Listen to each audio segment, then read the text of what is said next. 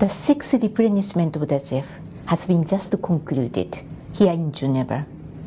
I am extremely pleased to say a record amount of more than $4.25 billion was pledged for the next 4 years.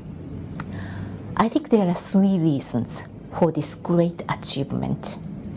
First, the global environment continues to deteriorate.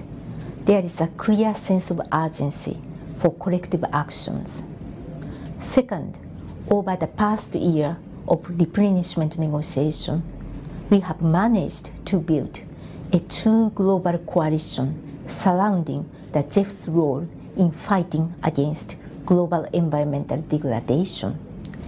Many donors have stepped up their efforts despite economic and budget difficulties at home. In particular, large emerging economies have demonstrated their willingness and commitment to support GEF's work in managing global environment.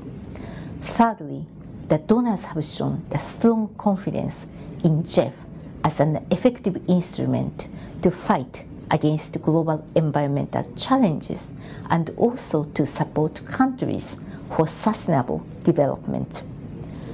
This confidence, in my view, comes from 2 parts: our track record over the past 2 decades, but also our strong program to fight against global environment for next 4 years.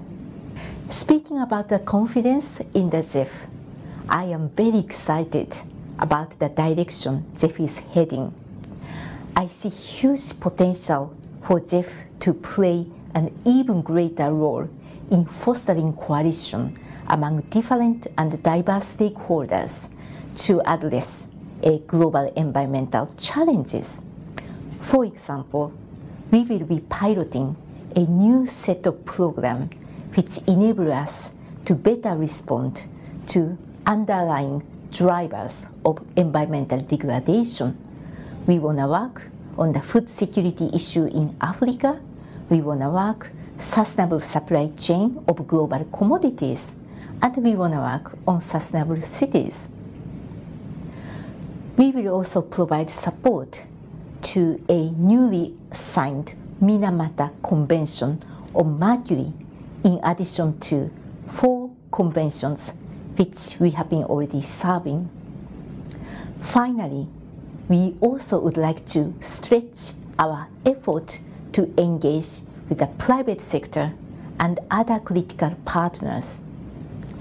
Without building a broader coalition of diverse stakeholders and platforms which unite those players, we can't really hope to be effective in this challenge and war against environmental degradation.